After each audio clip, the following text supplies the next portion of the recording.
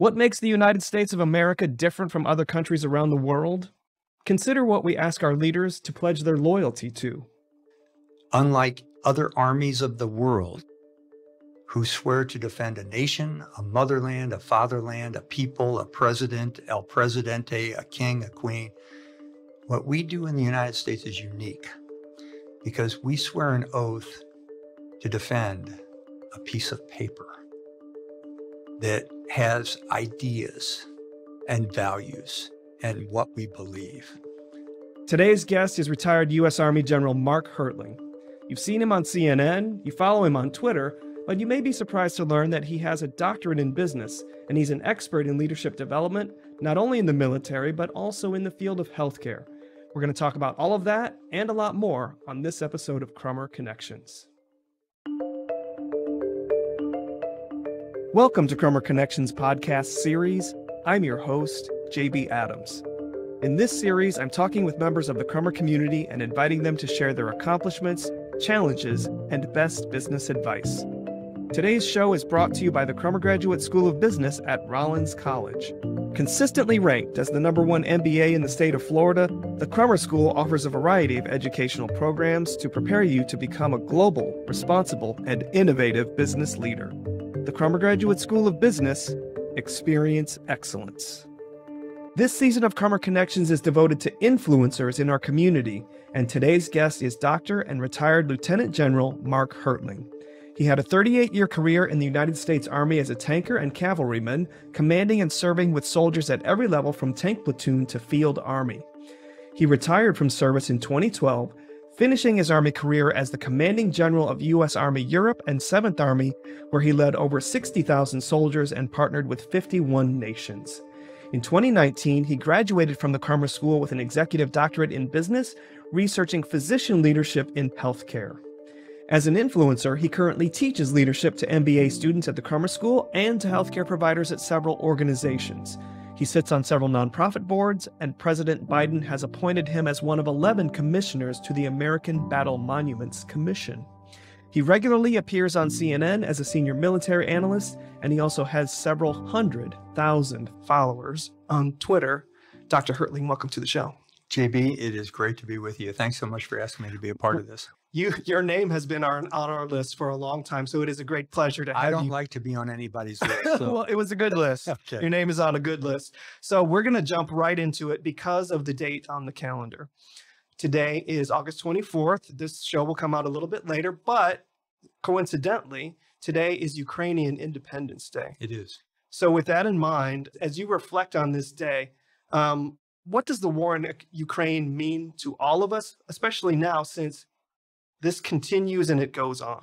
Yeah, well, to me, it's personal because my last job in the Army as the commander of U.S. forces in Europe, I had a lot of interaction with the Ukrainian Army, specifically with their chief of their ground forces, a guy named Alexander Vorobyov, who was a 3-star general. He was my counterpart in Ukraine. And that individual and I worked a lot of issues, a lot of the challenges that the Ukrainian Army had in terms of building a force to be a professional force. They were breaking away from their old Soviet model. He was trying to really train a force that was professional in nature. And what I mean by that, it wasn't, he was aiming to not have a conscript force, in other words, draftees, and he wanted to build a professional force. He understood the importance of leader development. He understood the importance of having both his soldiers and his generals versed in the elements of combat and warfare and serving the state. And I spent a lot of time in Ukraine. So when the American public sees all of these names of all of these places on the news, and they watch what's happening to the culture and the government and the military of Ukraine. Truthfully, JB, I've got a little bit more special interest in it because I've met all these people. I've served with all these people. And as part of our mission set in U.S. Army Europe, we help train these people for conducting the operations they're conducting right now. So it's important to me. You genuinely know people that are on the front lines and putting up the fight. When the conflict started back in February, you said right away that this would not be over with in 2 weeks. Right. and that the Ukrainians would not surrender. What led you to believe that at the time? By the way, I got a lot of heat You from did. a lot of people on that, especially my employers at CNN, where I work as an analyst. They said, "How could you say that? It's so overwhelming." Well, both from a military perspective, in terms of the plans and the operations the Russians were planning to conduct, I knew it was prone to failure. But also knowing the Ukrainian people, the Ukrainian army, I realized that they had the will and the dedication that the Russian army did not. And as Napoleon, the great General Napoleon once say, morale is to the physical as 3 is to 1. So you can have a whole lot of equipment, you can have many people, but if you have the will to fight, if you're fighting for the right things, if you have the support of both the government and your fellow citizens, you can do an awful lot. And we've seen that in Ukraine, haven't we, over the last couple of months? Yes, we have. And just to let you know, the previous guest, the guest that preceded you in this season was Natalia Warren, and she's from a Ukrainian American family. Right. And she said the Ukrainians are fighting for their lives and their freedom. So, of course, they're going to fight to the end. I'm going to refer to Natalia Warren one more time because she posed this very specific question. And she sent me an email literally yesterday saying, I would like General Hertling to compare the leadership styles of Ukraine's President Zelenskyy and Russia's President Putin. How do you think these leadership styles impact military operations and success? It is night and day. What you see in President Zelenskyy is a leader who understands his attributes, his competencies, his ability to influence, and the context that he is under. Surprisingly, those are the 4 things that are taught in Crummer as the key elements of leadership, and what we teach now in the MBA program. When you see an individual who is the leader of a nation, understanding what he has to do to collaborate and cooperate with alliances, how he not only has to mix his time spent with upper echelons, his supporters, with lower echelons. There was a picture of President Zelenskyy yesterday going through several hospitals in the Kherson district or Kherson Oblast, where he was awarding medals to Ukrainian soldiers for their wounds in combat. He is on the front lines. He is talking and communicating with his people every day. And Crummer also tells us in the business school that communication, or a lack of communication, is the number 1 reason for most companies failing. It's also the number 1 reasons for most governments failing. So you have a president who understands the dynamics of leadership, where he must be, what he must do, how he must communicate, and how he must reflect a vision for the future. You see just the opposite from President Putin. He is a pariah right now on the world stage. He is telling lies to his people as part of his communications. He did not have a solid action plan for his military or his government. So it is literally night and day. And the Russians went in believing that they could get it done in 2 weeks. In 3 days. In 3 days. Yeah. Yeah. They had a view that their operations in Ukraine would mirror what the United States did in Desert Storm. Multiple day operation as opposed to months in the making. And unfortunately, President Putin did not prepare his military and was not understanding the state of his military or his government to accomplish that mission. All right, I'm going to move to a separate topic, but this is also filed under what's going on in the world right now with General Mark Hertling. You are well known for having experience both in the military and in healthcare. And I had a conversation recently with a colleague of mine, Jake Poor, about the current mental health crisis in America. And I think this actually goes beyond just healthcare and military. We're also seeing it just in public service in general. People are burned out. They're suffering from mental health issues, depression, and suicide. This article was in the USO recently that states among active duty and retired military members, suicide is currently at an all-time high, and it's been increasing ever since 9/11. The suicide rates among physicians is not necessarily at an all-time high, but it is statistically higher than the average population. And we're hearing more about just burnout in general among healthcare professionals. What do you see as parallels between these two populations from your experience? Yeah, the combination, if you look into, there's a professor by the name of Maslach who studied extensively the area of burnout. And what she talks about is how there are several factors that contribute to burnout.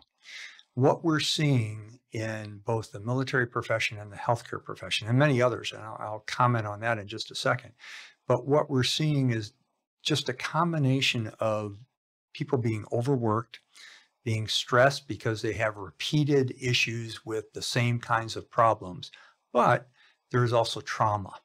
In the military, I think we have almost focused exclusively on the traumatic effects of being in combat. In healthcare, what we've seen is a huge spike in post-traumatic stress and post-traumatic stress disorders, two different things within physicians, nurses, because of COVID. They have seen in the last 3 years, many of their patients die. As importantly, they have seen many of their colleagues die. There is a blowback effect of several things. Why wasn't this prevented, number one? And number two, why is it them and not me? That's a common factor. Survivor guilt. The survivor's guilt. That's exactly right. We're seeing the same kind of things in the military that are now being seen in healthcare of survivor's guilt. A lot of doctors are saying, why did I survive this in the emergency room, in the ICU, and others did not? So post-traumatic stress is common in a lot of industries. I think I would surprise you if I ask you, what do you think the number one industry is for post-traumatic stress? I would guess that it is military. I mean, they're exposing their lives. It's railroad engineers.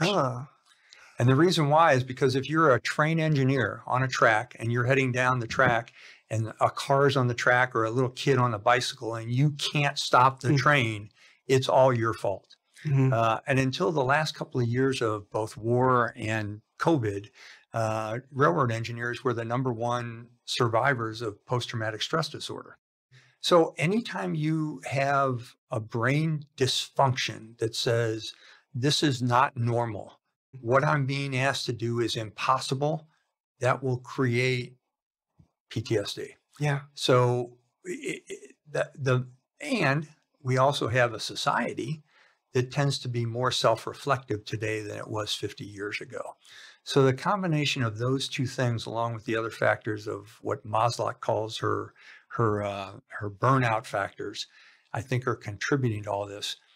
It will create in the United States and perhaps in other countries of the world, a massive mental health problem in the coming decades. Yeah, so it's not over. It's going to continue. No, it's not. Hey, one other thing, you know, when I was putting together my doctoral thesis, I was working with a hospital in Chicago looking at leadership in physicians. And the chief medical officer says, hey, you're going to study these leadership aspects because we have had 3 suicides of our doctors at this particular healthcare organization. Could you also study burnout? What I found in my thesis after applying elements of leadership was the ability of doctors to withstand a burnout factor was directly related to their understanding of their role as leaders. Now, truthfully, my thesis advisor, Dr. Jens in the Crummer School, and I, between the two of us, couldn't figure out the relationship, but all we knew is from the beginning to the end of a leadership development period, the self-reported by doctors feelings of burnout decreased because they learned more about how to be better leaders, which is fascinating. Which is a form of self-leadership. If they have confidence in themselves as leaders, they have not just themselves, but the organization they work for, an understanding of what their values are and how they contribute to the society. Excellent. Yeah. That could be a potential future study. It could, but not for me. Okay. All right. We're going to pivot to one last topic, and they all sort of lead up to this one. So you and I share a love of history. We do. And an interest in leadership. This was maybe a month or 2 ago, but you had a series of tweets about the oath to the U.S. Constitution, and that inspired a lot of retweets and comments.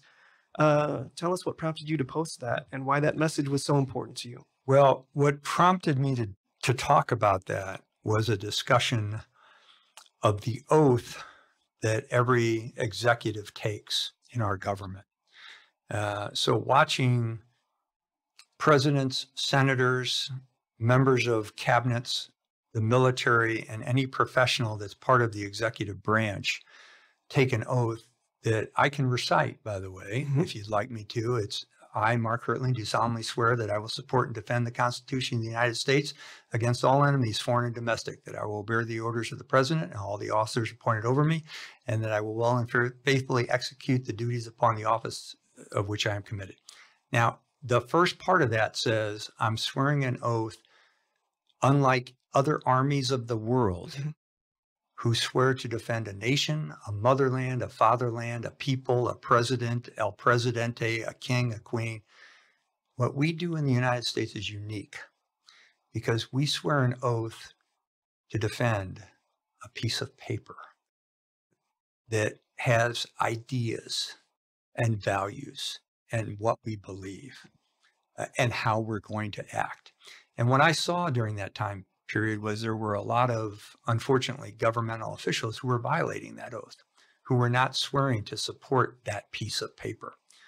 So I just kind of wrote a short series of tweets on that and said, we need to get back to the ideals and the values of our country as opposed to winning and losing.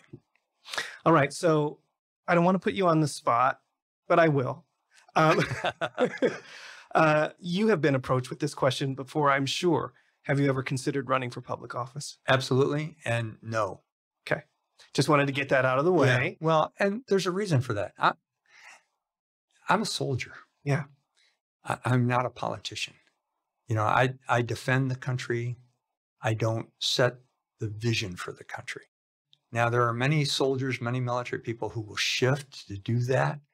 I just don't think it's in my style to do that. All right. But would you feel comfortable sharing an opinion with me? Sure.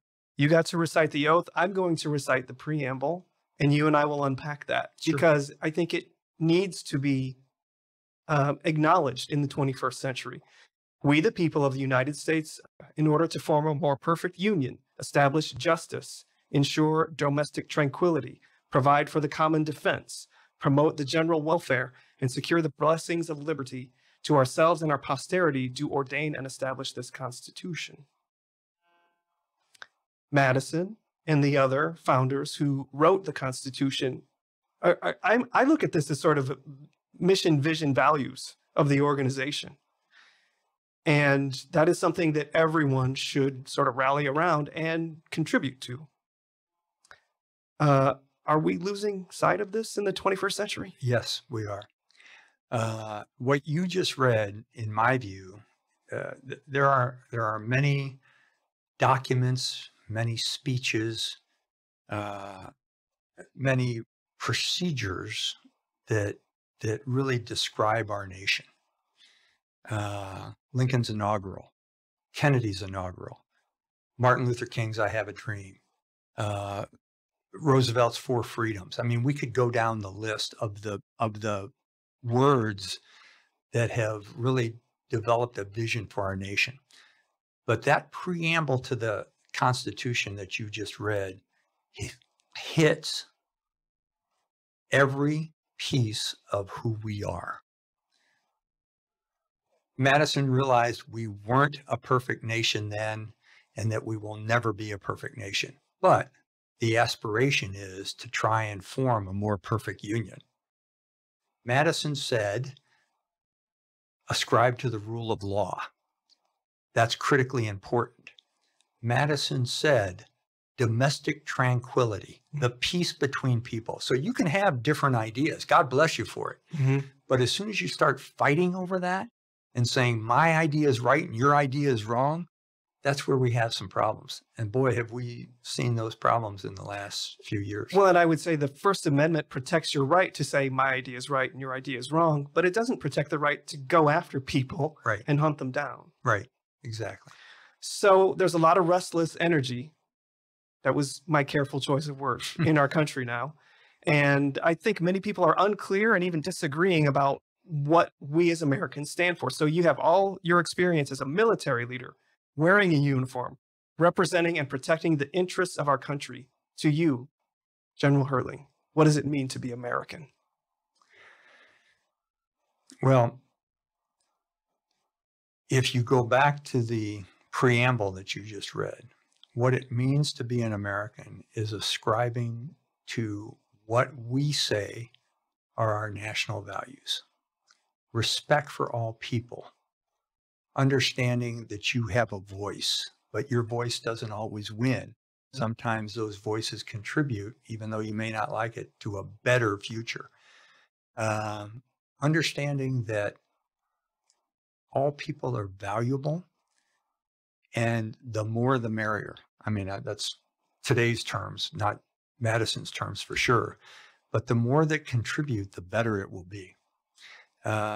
We have had, unfortunately, in our nation, a history of taking the most recent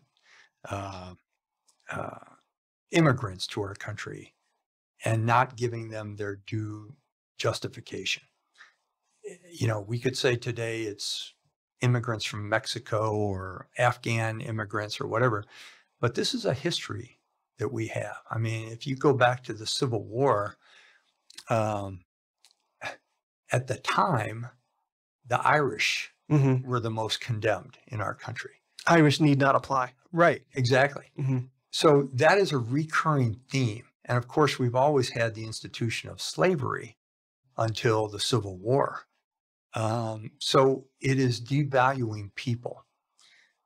I'm going to go, JB, I'm going to go back to your question. What does it mean? I think you said, what does it mean to be American? And I've got a follow-up for that as well. So it means valuing other people, understanding that, I'll use the buzzword diversity contributes to a better society, and understanding that we have to live by a common set of rules, the rule of law, because we're always looking to advance the society and the culture to the future. Let's go back to Ukraine. That's what Ukraine has seen in the last 15 years. They have pulled away from their attachment to the Soviet Union and realized that they have to go back to who they are, who their culture is. And it's very different than Russia. Russia doesn't like that. What we have to do as Americans is go back to, who are we? Is it these values and these ideologies, or is it who wins and who loses? Yes. And we seem to be more focused on who wins and who loses than we do on what's for the common good today, as Madison said. Exactly. And so with all that in mind, what is worth fighting for and what's not? Each other and our future. And what's not worth fighting for? I'll be careful. Political ideologies, parties, individuals, who do not represent who we are, those are what's not worth fighting for. And a destruction of norms, societal norms. Now, by the way, JB, I am not a social scientist. I'm just a simple soldier. So I'm just giving you my opinion on what I see as some things that are negatively affecting our society today and what we may need to do to get back to what right looks like. Your opinion is welcome. Well, thank you. All right, we're going to move on to our next topic. Our topic is backstory, which gives us a chance to get to know you and understand your early influences. You were born and raised in St. Louis, Missouri.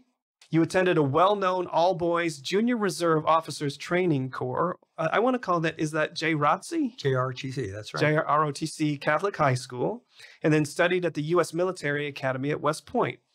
What I would like to know is, when did you know that you were attracted to a military career, and what influenced you, and what were the signs that you were headed in that direction? Well, the well-known all-boys Catholic military school is kind of a shift, because I grew up in a very, let's just say, lower income family. Okay. And I had the opportunity to get a scholarship, what's called a work scholarship, to the high school I went to, Christian Brothers College in St. Louis. It was a prep school. And while there, it became readily apparent to me that as my classmates, who were a little bit more upper class, were deciding on their colleges, that I would never be able to afford a college. I had a great guidance counselor who came to me and said, you have potential. So there's this place called West Point in New York. It's the military academy. And I had heard of it. knew a little bit about it, but he said, you know, you can go there for free and they'll even pay you money every month, like half a second lieutenant's pay, which is at the time was about $250. And you'll get a 4-year education, but you have to give them back 5 years after you graduate serving in the Army. I said, that sounds like a pretty good deal to me. And I was a high school athlete, became a college Division I athlete in swimming and water polo. And I said, this sounds great. So what surprised me was when I left for West Point in the summer of 1971, I know I'm now giving out my age, I had never left the city of St. Louis. I had never been on an airplane at the age of 18, until the age of 18. And I was surprised at going into the Big Apple in 1971 and then going up to West Point in upstate New York. I realized from the very first day that this was something different. West Point today is very hard to get into. In 1971, yeah, not so much. And the reason why is because we were in the midst of the Vietnam War. No one wanted to join the military. So getting an appointment and eventually being accepted in the West Point was a whole lot easier than it is today. I think they take in, I may be wrong in this, but they take several thousands of applicants for every single person that is admitted into the Corps of Cadets today. But back then, it was not bad. I got in, and I wasn't the smartest tool in the box, but from the very first day on, it was something different. I saw the swath of American society. I had a roommate whose parents were immigrants from Cuba. His father had been a Cuban freedom fighter. I had another roommate, a guy named Brian Haig, whose dad was a colonel working on the National Security Council, who later became the Secretary of State. So these are the kind of guys, at the time, just guys, that you were involved in with. So West Point changed my life. Doing the kinds of things we did there was fascinating. We were introduced to things that we never thought we could do from both an academic, a military, and an extracurricular leadership perspective. And I fell in love with it. I thought that I would graduate, spend 5 years in the Army, and then get out. And what I found after I graduated and spent 5 years in the Army was, this Army thing's pretty cool. I'm getting to see the world. From a kid who had never left the city of St. Louis until he was 18 years old, till today, by my last count, I have been to 119 different countries. I have shared meals with privates in the armies and kings and presidents of countries. And it's really opened the perspective of what the world's all about. And this was because a high school guidance counselor pulled you out of obscurity and said, you've got potential. Yeah, and said, try this. What do you think about this? So and that's a great point to make, JB, and I'm glad you made it. The effect that individuals have on your lives, be open to that. Yeah. Because anyone can really change the direction of your life. I'm going to leave that one. I'm sorry I bored you with that. No, that was not at all boring. I do want to acknowledge your story surprises me in this way. It sounds like there was not a family connection from your parents, uncles, grandparents in the military. No. And the fact that you got to go to West Point, again, you hear all these stories about generations of this person's father and grandfather and so on went to West Point. And you did not have that. No, all of that is true, by the way. I had a couple of roommates. We changed roommates 3 times a year. There's a reason for that. I won't go into it. But, you know, talking to Brian Haig, my roommate, whose father was Alexander Haig, he really didn't want to go to West Point. But his dad kind of persuaded him to go there. I had another roommate, same thing. I had a guy who was not a roommate, but a best friend, who had a scholarship to Juilliard. But because his father was a graduate of West Point, he kind of pushed him to that. And I think he's very bitter today because he didn't pursue music and instead went into the military. So you have to be careful of that too. There's a lesson in there. Yeah. All right. We're going to talk about your career journey. You've had many different roles and responsibilities throughout your career and in your book, Growing Physician Leaders. You make a point of saying that leaders don't have the right to have a bad day. In other words, leaders maintain a public face. But I would have to assume that there were some times in your career where you were having a bad day and you just didn't share it publicly. Right.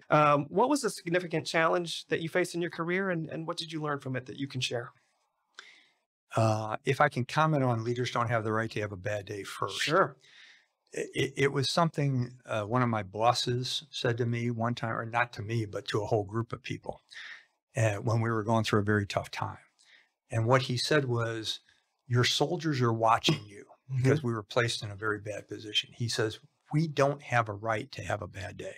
He says, you can kick stones when you're by yourself, you can kick the dog or yell at your wife, but when you're in front of people, you have to, as a leader, you have to present a very positive attitude. I have been asked in the past, what was my worst day in the military? And I can tell you exactly when it was. It's the 21st of January, 2008. I was in combat, and during a span of about 8 hours, we had 8 of our soldiers killed in action at 3 different locations. And when you're commanding people and when you're responsible for them, each one of your soldiers' deaths take an unbelievable toll. But throughout the day, I was being told about more casualties that resulted in death. And I knew that because of my experiences, that in each one of those casualties, someone tomorrow was going to go to that soldier's door back in Germany or the United States and tell either their spouse or their mother or their children that they had lost a husband, a son, or a father. So it really gets to you. I went back to the headquarters. I was out in the field we were conducting a major operation during the time. I went back to the headquarters when I got the notification of the last death after I had arrived back at the headquarters in Tikrit, Iraq. And I just went into my office and put my head down and cried like a baby. My chief of staff, a guy named Brian Watson, came in and saw it, came in the door, saw me just bawling, closed the door and left.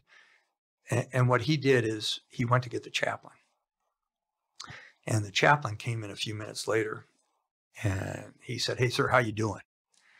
And I said, "Not so good, Chappie." I said, and by the way, as I mentioned before, I'm a Catholic. This chaplain was a Methodist. So we were very close, but of different faiths. And he gave me counsel and sustenance and reminded me that he was not only the chaplain for the division of 30,000 soldiers, but he was my chaplain too. And prayed with me and helped me get through that very difficult time. But I could not show my face for a couple of hours because I wasn't having a good day. So part of being a leader, part of being a commander in the military is theatrics. And you have to be careful of the face you show. Certainly you have to be human and you have to show emotions, but at the same time, in situations where other people will react negatively to who you are as a leader, you have to be very careful. And I would sort of interpret that as you need to acknowledge people's emotions. There's a lot of leadership influence that comes from just saying what people are thinking. I'm feeling that. You gave words to my feelings. But if you actually show it with emotion, then you're running a risk. Right. Exactly right. Mm-hmm. I'm also very taken with the idea that that chaplain was giving you a very human connection in that moment that was needed. And I kind of go back to our previous topic. We need a lot more human connection to get through this crisis. And the difference, again, I would say, between whether you're winning or losing versus the values you uphold. Mm-hmm. All right. Thank you for that. We're going to move on to your Crummer experience. My favorite time of my life. Really? No. It was good. It was not my favorite. It was very good. Well, good, because we're going to go there. You and I have something in common, not regarding whether or not it was our favorite point in time, but about the doctoral thesis. So you were retired from the Army for several years. You were involved in leadership development in the healthcare industry, and something called to you and made you think, I need to get an advanced degree. What brought all of this about? No, something didn't call to me. Dr. Craig McAllister called to me. Oh, Craig McAllister called you. After the book came out, he invited me to come over to talk to the MBA students about leadership. because he saw the book, he read it, and he thought it was good. So I came over one day to talk to the MBA students. And after the class, he said, hey, we've got a doctoral program here that I think you might be interested in. Well, I hadn't thought of going into a doctoral program, but at the time it seemed like a good idea. So I said, that's interesting. I might look at that. So I applied to the program. Luckily, I also had financing for it because I had the GI Bill and thought, why not use the money from the GI Bill to get a doctorate? And plus, there's always something about leadership that you always try and learn and grow every day.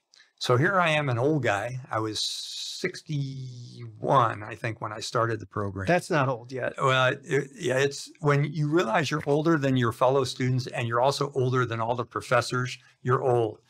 But it was fascinating, and it was just a great experience. The Crummer doctorate was applying to it and getting into the program was truthfully a little bit serendipity, but it turned out to be one of the better things I've ever done. All right. Well, there's a short list of people, or it's getting longer, who have also graduated with the EDBA. And I'm going to say that now it's time to play Crummer Insider Free Association. Okay. This is the game where there are no right answers, no wrong answers, no winners, no losers, and there are no prizes. So, General Hertling, I will read to you a series of prompts, and for each one, you say the first thing that comes to mind. I started my EDBA in the year... 2016. And I graduated in the year 2019. My cohort name and number was EDBA 4. Our cohort was known for being... We were a pretty eclectic group because we had some really, we had different industries represented and some very interesting people. Okay, my favorite class was? I'm going to give a couple. Strategy by Dr. Marshall, International Business by Dr. Correa, all of the classes by Dr. Kim Jens, who became my personal thesis advisor and who was terrific, and corporate social responsibilities. So there were 4. All right, very good. From the whole experience, my greatest time management lesson was? Don't take what happens the first year and apply it to the other 2, because the first year was fun and relatively easy, and it got increasingly tougher in year 2 and 3. Okay, with that in mind, let's just say hypothetically you were speaking to somebody who might be in the dissertation wilderness. So 2 topics: finding a dissertation topic and then proceeding through the dissertation. What advice would you give to a doctoral student? Well, I would only give them the advice of be prepared for what might happen. Hemingway once told aspiring authors, and I learned this when I was writing my book, that a book follows the 3 M's. At first, it is your mistress, and you love it completely, and you want to spend a lot of time with it. Then, as you get through it, it becomes your master, and it really beats you up.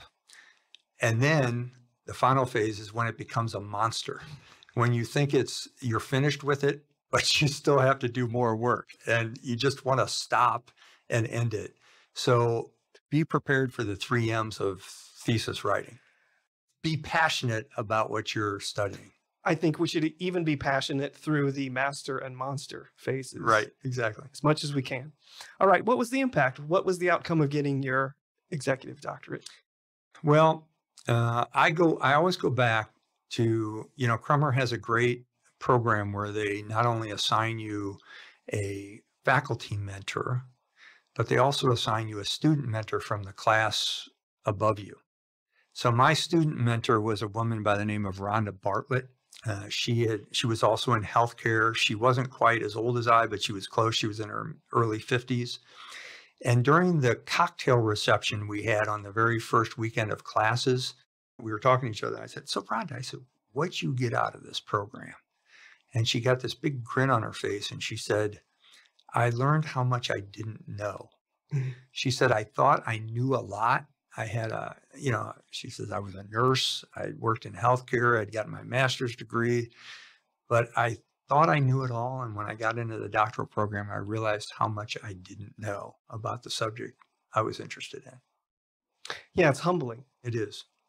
All right. So the dissertation that you wrote happened after you wrote this book, Growing Physician Leaders, but they connected, right? The dissertation topic and the content in this book have some connections to each other. Yeah. By the way, I love all the stories in particular, Good. the war stories. I'm glad. But the essence of this book, I would say, is that physicians are trained to be physicians. They're not necessarily trained to be leaders in a healthcare system. And so some of them are not ready and they're not equipped to genuinely perform as leaders. When you get it to work, what does it look like and how good can it get? Oh, it's magical. And I'll restate what you just said, if you don't mind. Physicians are trained in the science of medicine. What's fascinating is they receive, writ large, very little training in the art of leadership. But physicians, because they are members of a profession, all professionals have to balance science and art. But they don't get a whole lot of training in that. When you start just giving the basics of the art of leadership to physicians, they step into our healthcare system because they have the knowledge and expertise of what's going on at the patient level that administrators sometimes don't have, hospital administrators or corporate administrators or government officials who deal with healthcare policy.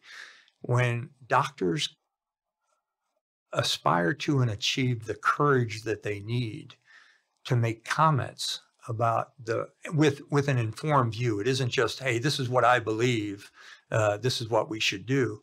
If you get an understanding of what leadership is, of using the Aristotelian approach of logos, pathos, and ethos, using logic, passion, and reason in terms of developing new approaches to dynamics, if you get the experts involved in that, it's magical. I mean, it's like, I would tell you, it's like a general. If I never went and talked to privates to figure out what was going on at the dirt level, I'd be a really crappy general.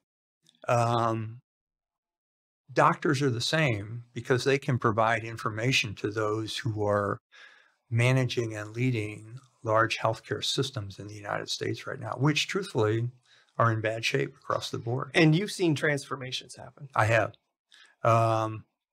I will name the organization I was a part of, but I worked with Advent Health for 5 years. And part of the reason for bringing this leadership program together was the COO, a guy named Brian Paradis, wanted to change the culture where doctors were more involved. He wanted doctors to come to the table. Now, as neophytes, civilians, you and I, we don't know what goes on in a hospital, but there are oftentimes the difference between the stovepipes of the administrators and the stovepipes of the doctors. And there's a lot of research, which I saw at Crummer, saying how much tension and lack of trust there is between the two. Well, if you can bring the two together in a team, the results are just absolutely magical. And it's true in any profession.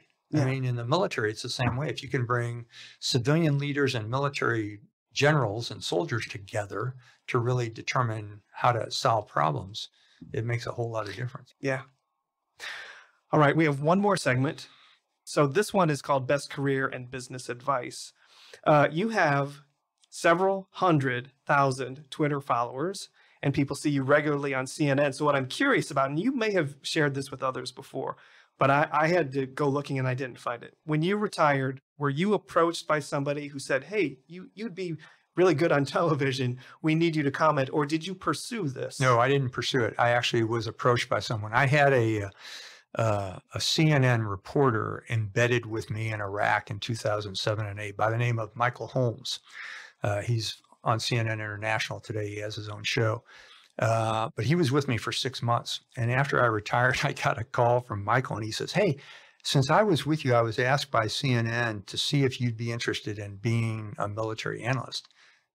And I was on the phone with him. I said, for CNN? And he says, yeah. And I said, oh, hell no. I said, not only no, but hell no, I'm not going to do that. And he goes, and he laughed and he says, why not?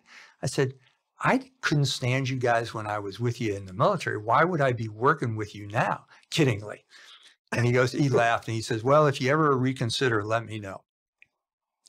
So a couple of months after that, I was, vanity kicks in and it's like, oh, they want me to be a CNN military analyst. So a couple of weeks after that, my wife and I were in Washington, D.C. because our son was graduating from getting his master's from Johns Hopkins. And we happened to be staying with our best friends, who happened to be General Marty Dempsey, who is my best friend. We lived in a duplex together when we were captains. So Marty was the chairman of the Joint Chiefs at the time. So he was President Obama's senior military advisor as a 4-star general.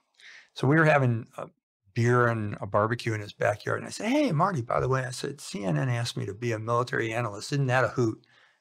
And he stopped. And Marty's a really personable guy. He's fun-loving. He stopped cold. And he looked at me and goes, so you're going to do it, right? I said, hell no. And he says, why not? I said, I don't want to do that. I said, that's, and he goes, no. He says, Mark, I need you to tell him yes. I said, why? He says, I'm really tired of the strategic corporals and the SEAL Team 6 guys who are on TV telling the nation what our national strategy should be. He says, we need someone talking about it from the standpoint of a person who's done it, as opposed to someone who's guessing about it. So I had a little bit more discussion with my wife. She was not in favor of me doing it because she was afraid of the blowback from people. But I finally called CNN and said, okay, I'll do it. I'll try.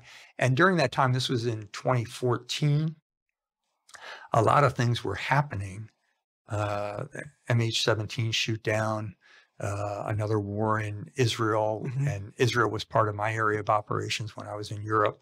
So I knew a lot of the stuff about things that were happening at the higher level, at the strategic level.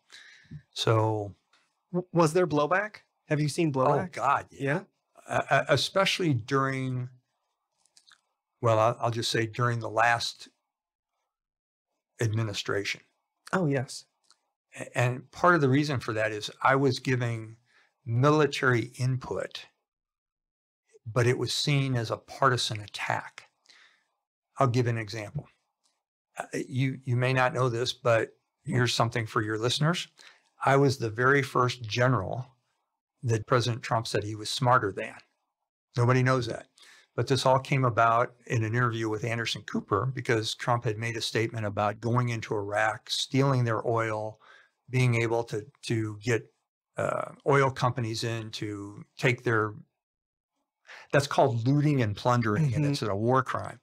So I was on with Anderson Cooper and I said, hey, look, when I was in northern Iraq where the oil fields are, we tried that. We tried to get Exxon and Mobil to come in and take a look at how they could help the Iraqis get their oil industry back up. I said, none of them wanted to stay because it was such a traumatic period during the Iraq. So they don't want to stay there to invest in Iraqi oil. And we certainly don't want to steal that oil. So that's what I said. The next night, Cooper gets candidate Trump in Trump Towers, and he says, we've got a General Hertling, who says you can't steal Iraqi oil because it's a war crime. He tried to pull oil companies in. And candidate Trump said, well, then I'm smarter than General Hertling, and he's an idiot like all the other generals. And he kind of went off. There's a YouTube video somewhere online on that. And so when I saw it, Cooper had asked me on the show, so I'm waiting in the ready to go on, and he's showing this film of candidate Trump saying all this. So when he came to me, he goes, okay, in fact, what he said was, General Hertling, I hate to put you in this position where you're commenting on this. And I was thinking to myself, no, you don't. You love this. So I kind of said what I thought. Well, from then on, it was, you're a partisan. I'm a partisan. I'm an Obama general. And what I was just pointing out, going back to your first question about the Constitution, is what do our leaders do? What does right look like? How do you abide by the rule of law and secure the country? That's what I was commenting on as a military analyst, not about politics. It's tough to do. So yeah, it's not all sunshines and unicorns. So that's the risk you take by becoming a public figure. That's kind of the burden that you bear. Right. For speaking up for the right. Exactly. All right. General Mark Hertling, we're about to wrap up our time together. And as we do, I would just like to ask, is there any message that you would like to send out to the Crummer community today? Yeah, truthfully, I had never heard of Rollins College or Crummer before I came to Orlando. And it is a true gem, not only in this community, but in the nation. And I've been watching it very closely, amazed that we're the top school in Florida for business at Crummer. We're one of the top 6 in the country. And what I saw recently, a rating of one of the top 13 in the world, which is absolutely amazing. But what I just, as an advertisement for my experience at Crummer, I got my undergrad at West Point, a pretty good school. I got a master's at Indiana University, a pretty good school. Another master's at the National Defense University in Washington, D.C., a very good school. Crummer compares favorably with all of them. It is on par with every single one of those national institutions. The people you meet here, the professors that are here, the staff and faculty are all phenomenal. So that's what I'll say.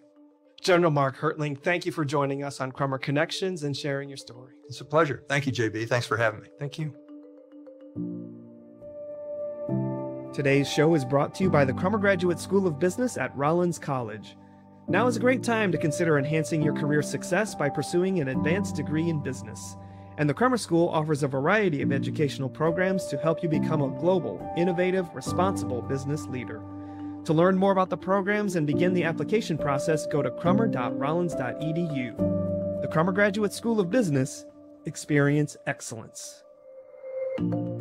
Thanks for listening. We'll be back again soon with another episode.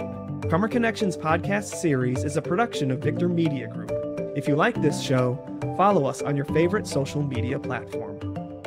Today's show was created and hosted by JB Adams and executive produced by Gerard Mitchell.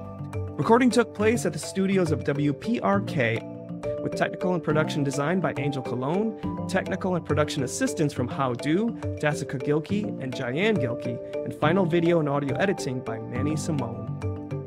Our gratitude goes out to Mike Brown and Loveland Finley in Alumni Relations for their gracious help and support. Until next time, Fiat Lux.